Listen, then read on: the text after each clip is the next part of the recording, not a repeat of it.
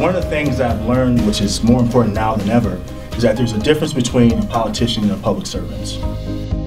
Politicians to me are people who just kind of vote the right way, but just show up around election time. You never see them again. They really don't do anything else. They don't fight. But public servant is someone who really fights for the people all the time. That's the type of thing where it brings the Lieutenant Governor's office.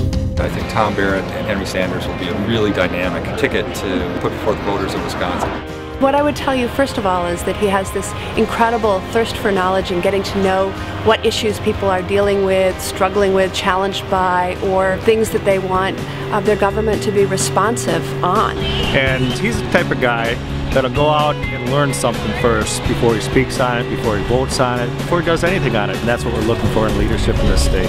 My background is job creation, so I think right now we need someone in office who can create jobs. This is a perfect year for a job creator and somebody who has mentored job creators to be running for office, because that is the focal point of this set of elections. And Henry Sanders knows how to accomplish that. So not only will he be a candidate that will help us maintain the seat in Democratic hands, but once he gets to be Lieutenant Governor, he's going to do really great things for Wisconsin.